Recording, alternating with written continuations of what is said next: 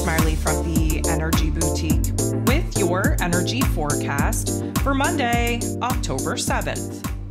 Okay, so we had the moon in Sagittarius here all day, which is definitely going to put a little bit of pep back in our step, really help us to see the positives instead of all the negatives, and really push us to kind of conjure up a new vision and dream based off of the new information, the new details that have been illuminated to us as of late. Now, again, the Sag energy, we want to experiment, we want to explore, we want to kind of, again, push the boundaries of our comfort zone to see what could be different for us, what could be better for us if we were to just get out of our own damn way. Now, there are 9 different aspects taking place here today. 6 of them are going to involve the moon.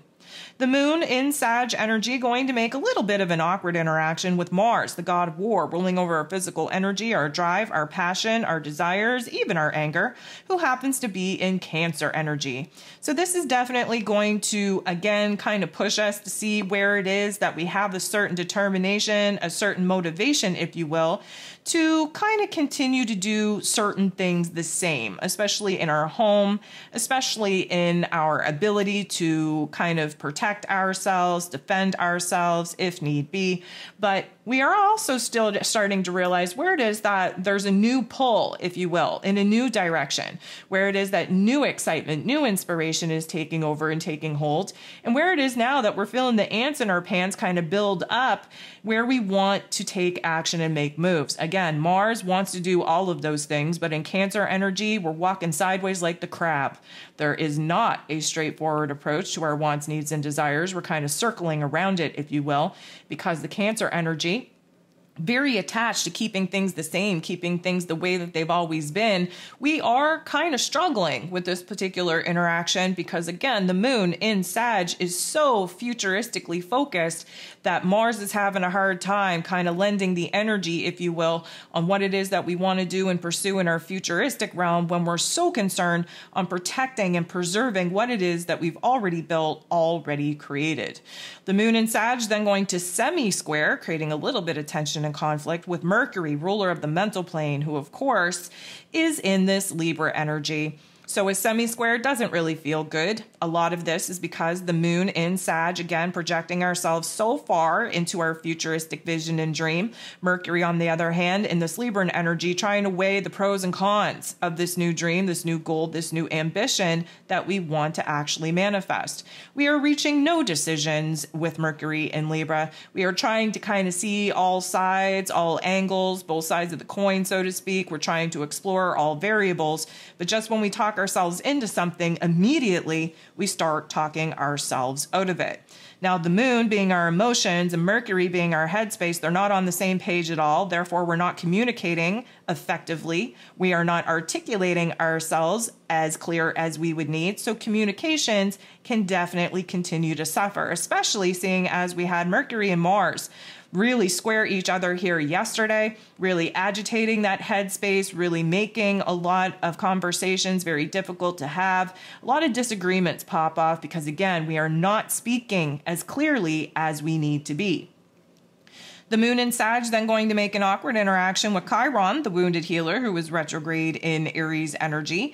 This is a little bit of an interesting situation because, again, the moon in Sag, thinking futuristically, thinking about what it is that we want, need, and desire, what it is that we have to do in order to get it. The problem is that currently we are not the version of self that is going to be living that futuristic goal, dream, and vision. What we're doing right now is addressing the problematic areas, the wounds, the pain, the trauma that are still alive and well.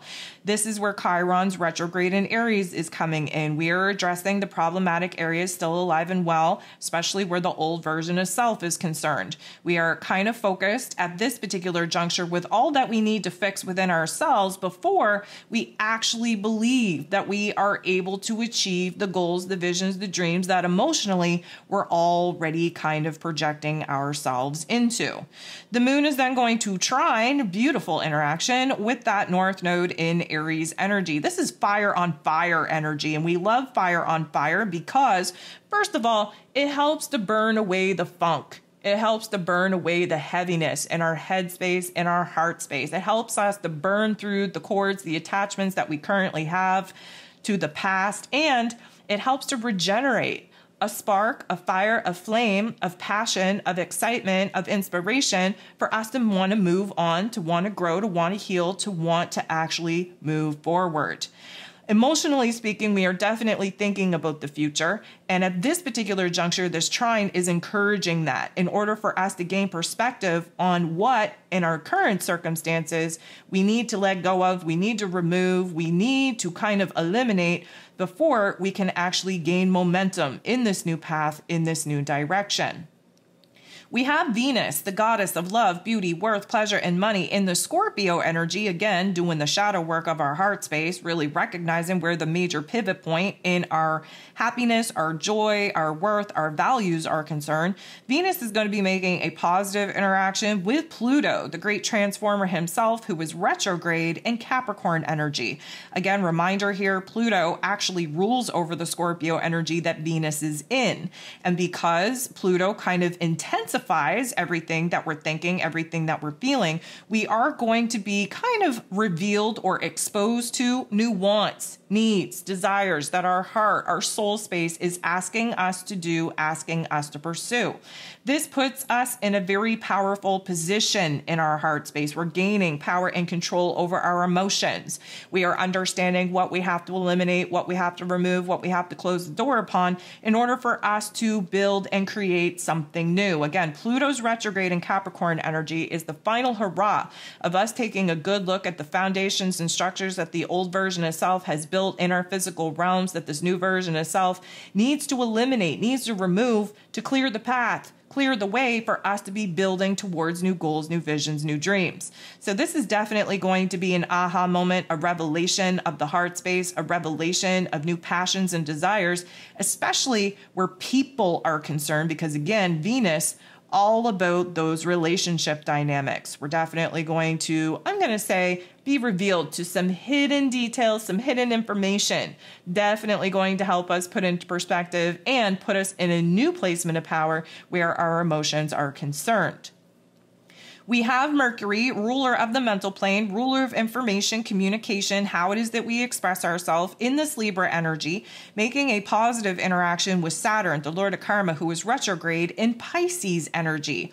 What I love about this is that Mr. Saturn is coming in to help us organize our thoughts. And again, with Mercury in this Libra energy, we're trying to see all angles, all sides of the coin. We're trying to really challenge our beliefs, what it is that we know. We want to arrive at a decision point, a choice point, but the indecision of Libra energy is not going to allow us to do that. However, the scales constantly ebbing and flowing, fluctuating back and forth in our headspace. Saturn is coming in. He's allowing us to get a grip on our intuition. We have a knowing within us of what it is that we have to do, what it is that we need to pursue, where it is that we need to go, what it is that we need to grow. We are getting, and this isn't a harsh reality check, however, it's going to provide a lot more of a clarity. And of course, we've been lacking in clarity for a very long time.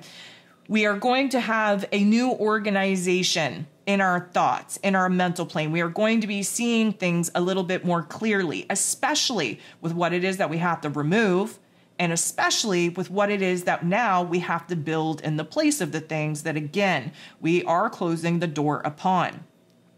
The moon in Sag energy then going to make a positive interaction with Mars, the god of war, ruling over our physical energy, our drive, our passion, our desires, even our anger, who of course is in this Cancer energy. This is a much better interaction compared to the way that we started the day with. And this is us thinking about the future. Again, the moon in Sag. We are, wanting to explore different avenues, wanting to experiment with different options and opportunities. We're really in our inner realm trying to think about if we could snap our fingers and open our eyes and already be in the situation and circumstance that we are eagerly wanting to take action upon and actually manifest. What would that look like? And so Mars over here, although he's in Cancer energy and very connected to the past, forecast and almost in preservation mode, there is a little bit of excitement. There is a little bit of passion. There is a little bit of inspiration that we are starting to see come out of Mars, really put us in a different mood, a different attitude to do whatever has to be done in order for us to remove the blockages and the challenges that we're currently facing so that we can clear the space and clear the way for us to actually take action and make moves to start building the foundation needed in order to house the long-term goals, visions, and dreams that the moon in Sag is now kind of having us contemplate. Just when we start feeling good, just when we start feeling hopeful, just when we start kind of actually believing that this new goal, vision, and dream is actually attainable and achievable, of course, we're going to have the wind knocked out of our sails. The moon in Sag going to get into the boxing ring square off with Saturn, the Lord of Karma, who is retrograde in this Pisces energy. This is like we dreamed too big of a dream. We were too unrealistic with the actual end goal that we want to find ourselves in. It's almost as if we focused solely on, what could be, and we forgot all about what actually is. Saturn's here to remind us that we have no business projecting ourselves that far into the future, especially in this happy, fluffy vibe where everything is good and nothing is wrong, because we have a mess to clean up here now. Saturn being retrograde in Pisces energy is having us deal with life as it is, not the way that we wished it would be. He's wrapping up a 30-year karmic cycle. He is really pushing us to move inward to see where it is that we need to have a lot more willpower and discipline to deal with the ugly parts of life in order for us to actually be freed up to build the good parts in life that, again, the moon in Sag has us 100% immersed in. And so does it feel good to have the wind knocked out of our sails? Absolutely not. Does it feel good to have a little bit of a harsh reality check? Absolutely not. But if we actually want to achieve the goal, the vision, the dream that we're so excited to do and pursue, we have to clean up the mess of the past. We have to clear the space, clean the slate in our present moment, and we have to be realistic of what needs to be built in our lives. Again, willpower, discipline, actual physical structures that are going to be strong enough to support the new version of self and that new version of self's wants, needs, and desires. The last thing that we have going on here today is Mercury, ruler of the mental plane, ruler of information, communication, how it is that we express ourselves in this Libra energy, making a very positive interaction with Uranus, the great awakener, who is retrograde in Taurus energy. So Mercury rules over the lower level intellect. Uranus rules over the higher level intellect. We have an epiphany. We have a download. We have clarity that is going to change the game.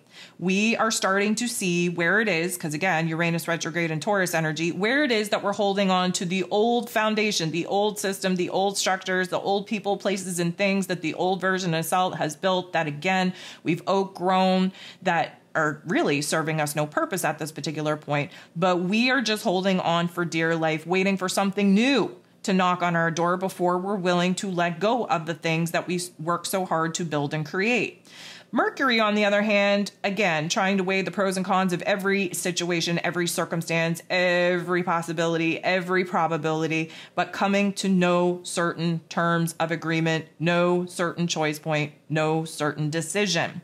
What I love about this is that we are going to have an epiphany, a download, an aha moment that, again, going to change the game, going to help us lean into one path, one choice point, one decision, one direction over the other, and likely give us a brand new perspective of why we feel better, why we feel more safe, why we feel more secure to let go of the things that we have a death grip on in the past, even though they're no longer serving us, because we truly believe at this particular juncture, we understand that we have to let go of the past in order to create the space for the new aspects in life to actually be created in.